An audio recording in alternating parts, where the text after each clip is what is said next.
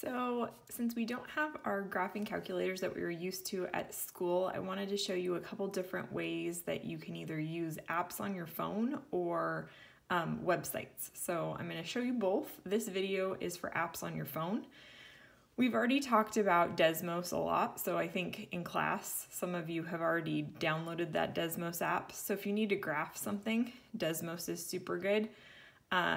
You can also type in just normal like 4.8 plus 6/7, and it will give you your answer there.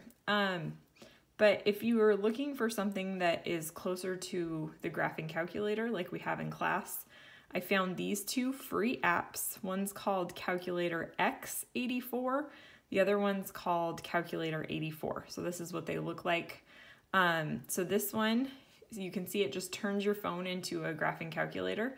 And the nice part is all the buttons are in the same spot that we're used to on the calculators from class. So like I could do 5,000 times 1 plus 0.06 over 4 raised to the 4 times 10. So for your exponential equations that we're doing, you can type all that in, hit enter, it gives us our value. So this one's pretty good.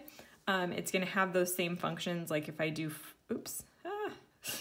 not that. Okay, be careful with the ads. If I did 5/8, hit enter, it gives me the decimal. I can go to math. Fraction is that first one, just like how we did it in class. So we can hit fraction, enter, and it gives it to me as 5/8. So this one's kind of cool, and it's very similar to our graphing calculator.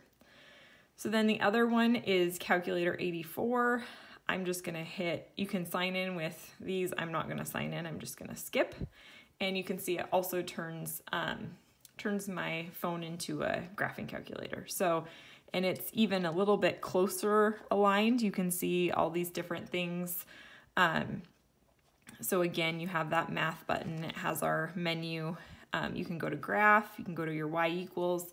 So it's gonna look very similar to what we use the TI-84 in class. So those are some apps that might help you as you're going through some of your assignments. So just wanted to share.